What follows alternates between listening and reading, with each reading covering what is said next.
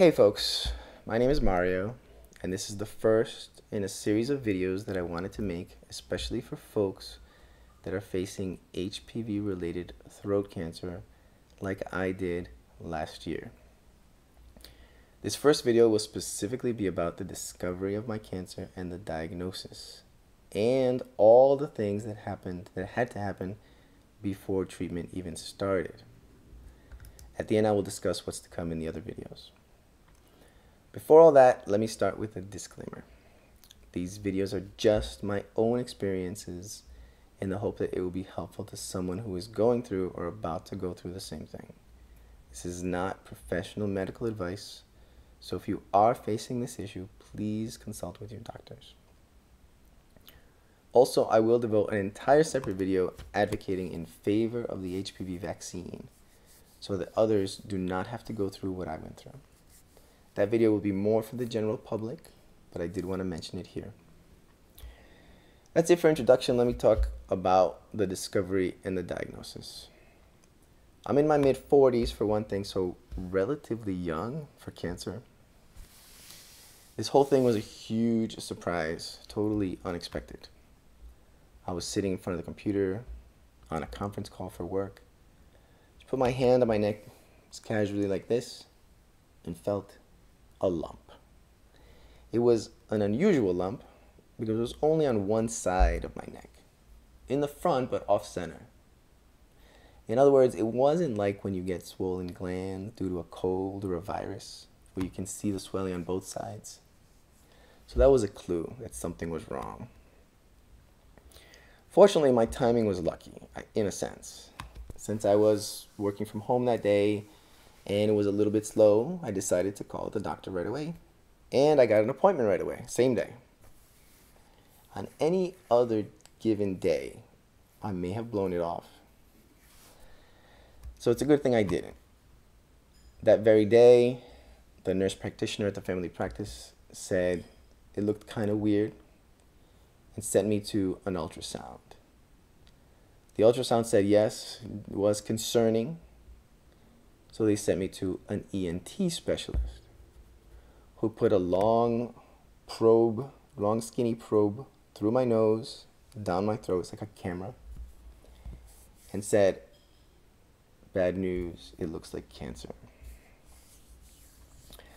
Then they sent me for a biopsy, which required general anesthesia, since they had to cut a piece out way down in my throat, and that's when it was confirmed.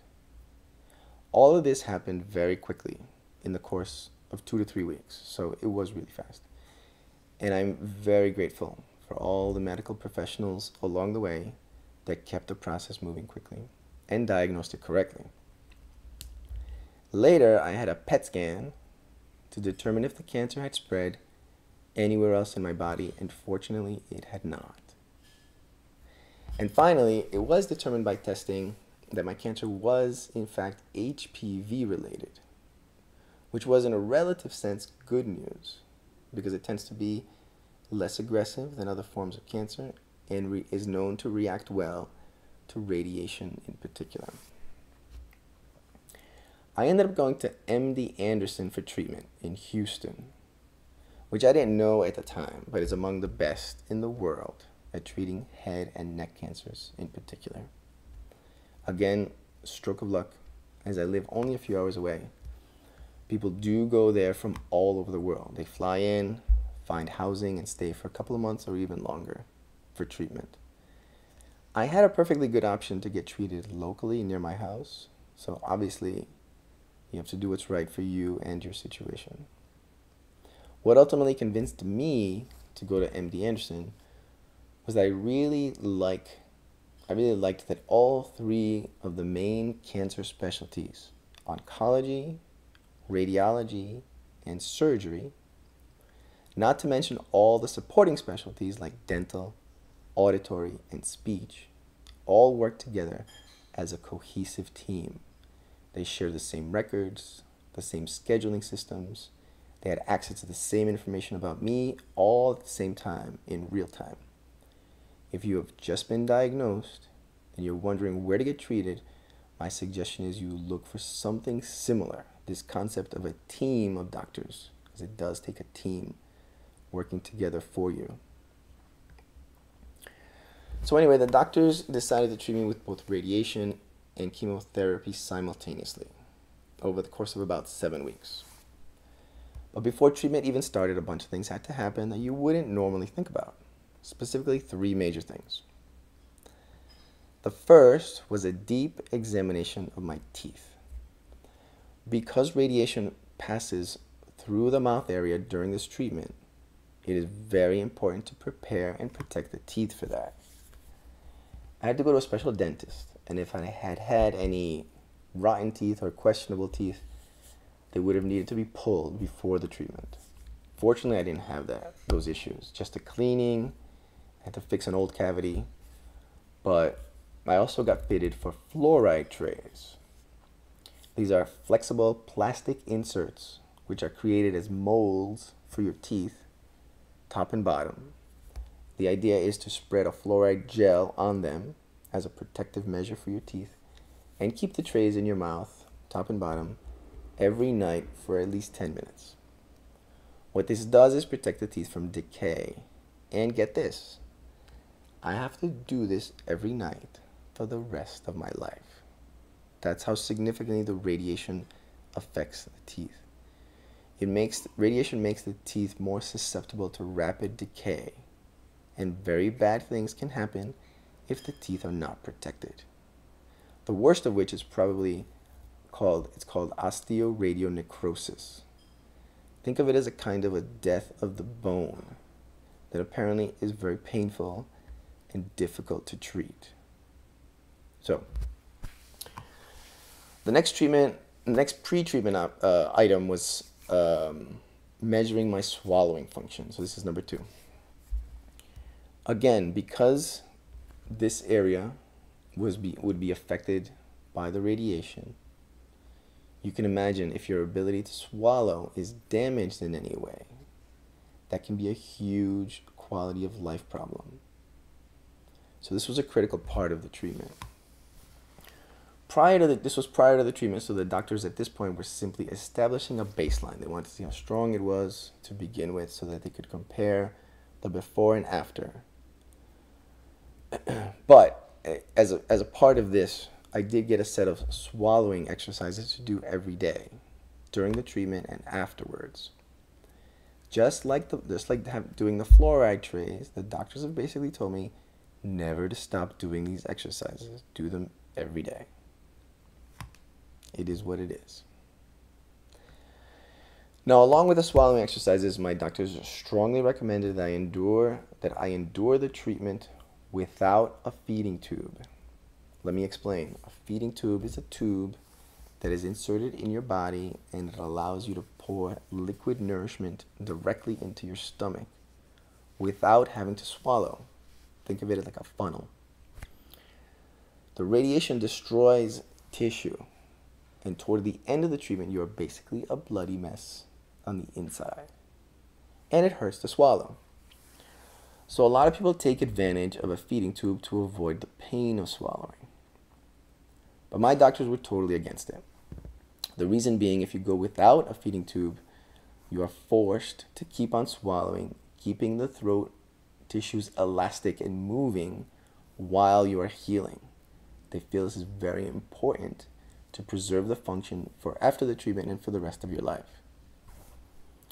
So I went without, and it was difficult because it was painful, but I did have medication to manage the pain, which had its own issues, but we'll talk about that afterwards and in another video.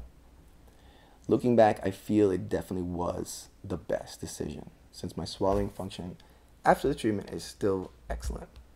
So thank you, MD Anderson, for that one. And number 3, the last pre-treatment item was I had to get fitted for a radiation mask. I had no idea this was even a thing, but it makes sense. What it is a mask made of plastic that is molded in the shape of your head and neck. The purpose of which is to keep your head and neck in the same position every time you have a radiation treatment. So in the course of treatment, you might have 30 to 35 different sessions. That's 4 or 5 times a week over 6 or 7 weeks. The way that the mask is created, they start with a plastic mesh that's been heated so it's temporarily soft and pliable, and they mold it on your face and neck. It doesn't hurt to do that. It's just warm. The molded mask then hardens permanently, and the excess material, think of it like wings, can then be secured onto a radiation table with buckles while you're wearing it, basically immobilizing you so that the radiation hits the exact spot it's supposed to. This can be scary because you are almost entirely incapacitated. And I can imagine anyone with claustrophobia in particular will have problems with this. I've never had problems with claustrophobia before, but I got anxious and had to calm myself down the first couple of times in the mask. But it passed. I got used to it. Here's the actual mask. I'm going to show it to you. Just want to give you an idea. So it goes on like this. You lay down on a table and you get positioned for the radiation. And you basically have to be there. Each session doesn't last very long. It's probably, I don't know, less than 10 minutes. But so that's what it is. This is what it looks like. I got to keep it afterwards. I don't know what I'm going to do with it. I wanted to keep it for purposes of this video. So we'll see. That's it for now. Thank you for listening. In the next video, I will discuss the treatment itself, the details of the 7 weeks. And after that, I will have one on the post-treatment experience. Links for all the videos are provided below. Bye for now. Oh, by the way, I wanted to personally thank Jason Barker, who has a series of also has a series of YouTube videos on this same topic that I highly recommend. I'll put a link to his channel below. They're well worth your time. One of Jason's videos was a big help to me when I was first diagnosed. Thank you again.